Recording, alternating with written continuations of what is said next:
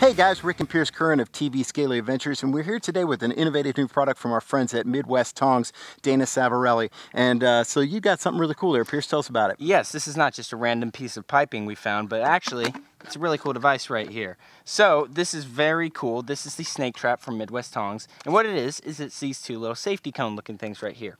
Now you clip them onto the sides of a PVC pipe, and then a reptile like a snake or lizard or other small critter will crawl inside thinking it's a very comfortable place to spend the night or just to hide in.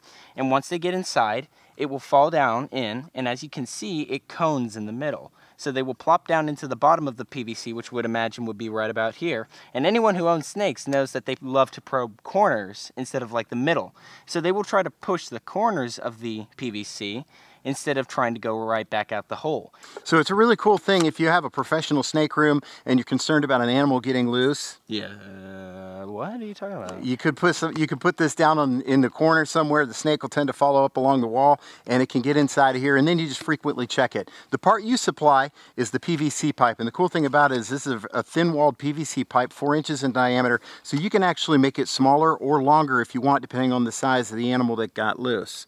Now, the cool thing about this is when you order this from tongs.com, you're going to be able to get these graduated cones. You can cut them to the size of the animal that you want to catch. Now, the cool thing for me is I don't have a snake room that I really worry about because we don't have venomous snakes in our house or anything like that. But what we do like to do is go out on different type of reptile hunting adventures so that we can catch different things, photograph them, show them in the show.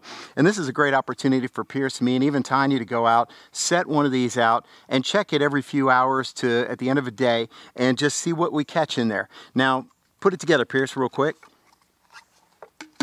This is how innovatively cool this is. It takes just a couple seconds to put it together.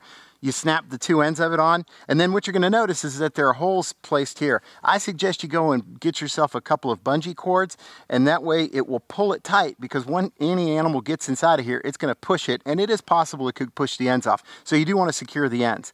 But the other responsible thing is do check your traps often, because it's inhumane to keep an animal inside of something without any water. Another cool idea is if you have an animal that you know is in a room and you can't quite capture it, you can put a piece of prey item in here like a rat or something like that, and that'll help entice the animal in. So be sure to check out our friends at tongs.com. Check out their new snake trap. And if you're someone who likes reptiles, collects reptiles, or occasionally has one get loose, I don't know why he keeps looking at me. You want to check out the snake trap at tongs.com. We'll see you over at tongs.com.